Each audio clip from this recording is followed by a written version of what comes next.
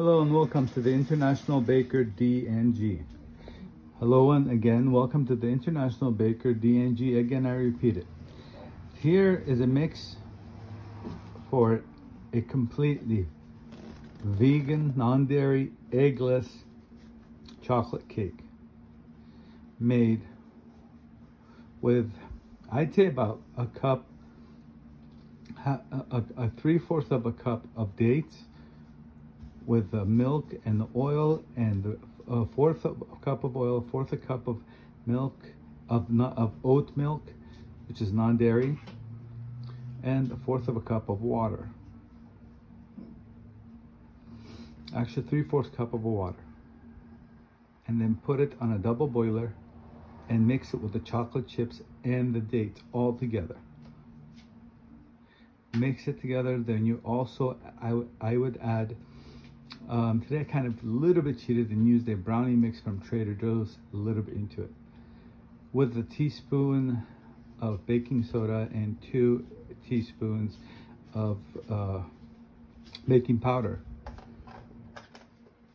And then I sifted 2 cups of flour with sifting also the baking powder, the soda, and the Coke, and the 3/4 of,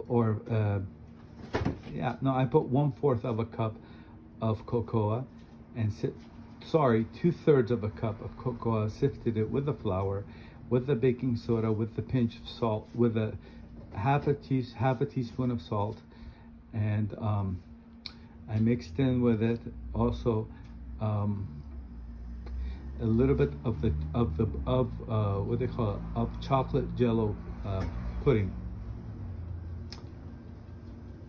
For the purpose, because of this vegan, I also added egg replacements, which I added like 3 tablespoons, and then I added some hot boiling water with Nescafe coffee in it, and mixed it all together.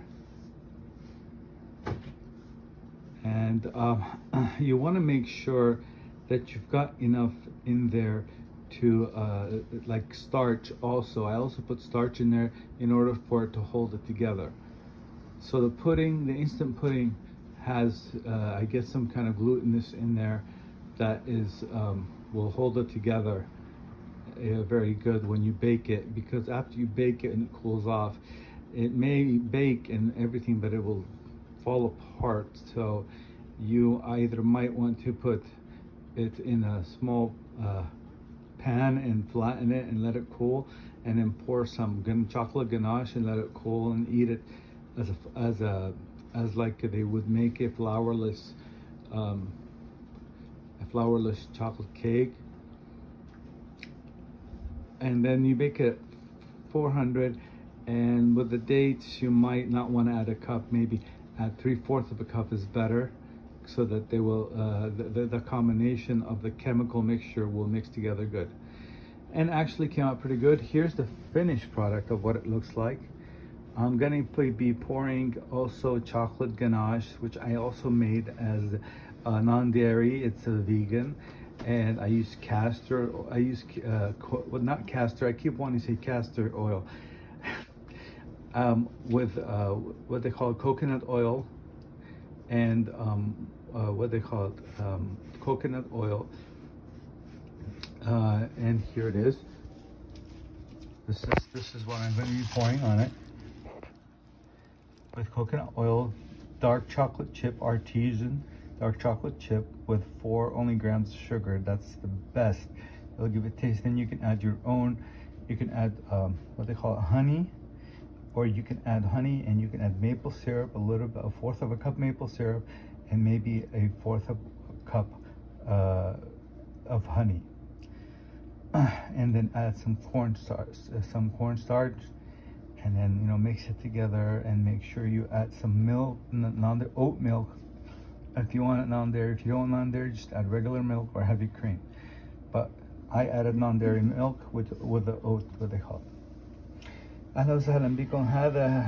هذا هو الفوق اللي بدي احطه فوق الجاتو اللي عملته، الجاتو بدون بيض وبدون حليب، غير من البقرة، حليب تبعت الحنطة.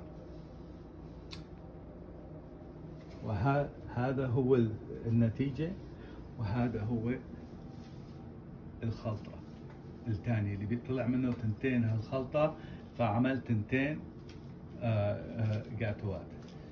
فهذا الخلط الثاني راح حطيت فيه شوي رنفل وقرفة وشوية بدي احط فيه شوية جوز الطيب كمان، بس هذا حطيت له شوية بياضة بيض وحدة، اما هذا الثاني لا. جربوه كتير طيب.